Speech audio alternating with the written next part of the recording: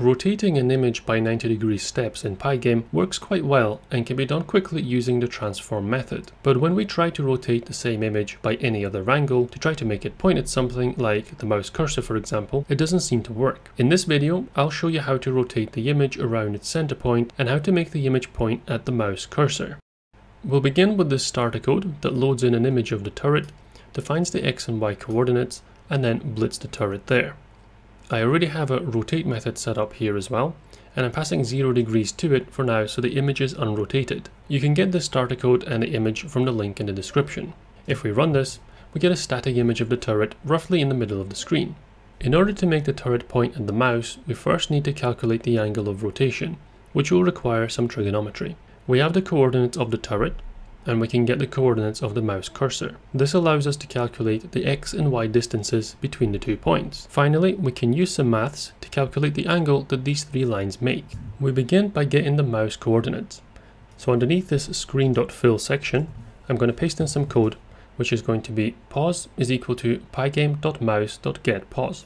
This will save the X and Y coordinates of the mouse in the pos variable. We can then use this new pos variable as well as the X and Y coordinates we defined for the turret to calculate the X and Y distances between the 2 points. Note that since the pos variable is a tuple containing the X and Y coordinates, we can access the X coordinate by accessing index 0 and the Y coordinate by accessing index 1. The Y distance is a negative value, and this is because Pygame Y coordinates increase down the screen. Next we will calculate the angle, but for this we will need the math module. So at the top here, we need to import math. Now we go back down in the game loop, and just underneath this section where we calculate the X and Y distances, we can calculate the angle. Now I'm not going to get into the details of the trigonometry here, but what we need to do is call the math module, then calculate a tan 2 and pass the Y distance and the X distance as the 2 arguments. This will return the angle, but it's going to be in radians. We need to convert it into degrees. So we wrap all this in a set of brackets, and at the beginning we add math.degrees.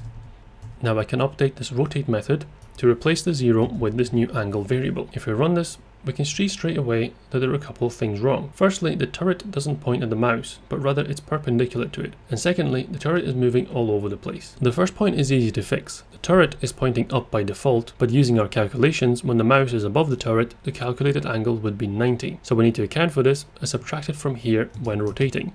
Now the turret angle is offset by 90 degrees. If we run this again, now the turret is following the mouse a little bit more accurately, but it is still moving around the screen a lot. To visualize what's going on, we need to show the image's background, which is currently transparent. To do this, I'll temporarily change this convert alpha to just convert. Now you can see what is going on a bit more clearly. As the image rotates, it gets bigger, and this is what gives the impression of the turret moving about. In reality, the turret is staying in the center of the image. But as the image gets bigger, it looks like the turret moves. Notice that the top left of the image doesn't change. That is the coordinates that we're passing into the blit method. To resolve this, we need to change the way the image is drawn on the screen. Rather than drawing it from the top left corner, we want to draw it from the center. To do this, we're going to create a rectangle from the rotated image down here. Then just below this, I'm going to add a line to say turret_rect is equal to turret.get_rect.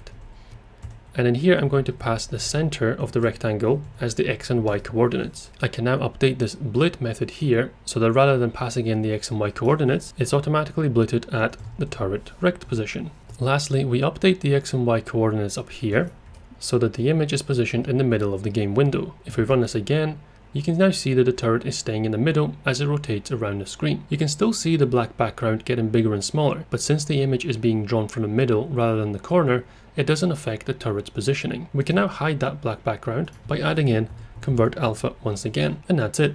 Now you've got a turret correctly following the mouse cursor and rotating around its center point. If this video was helpful to you, then please leave a like, and I'll see you in the next one.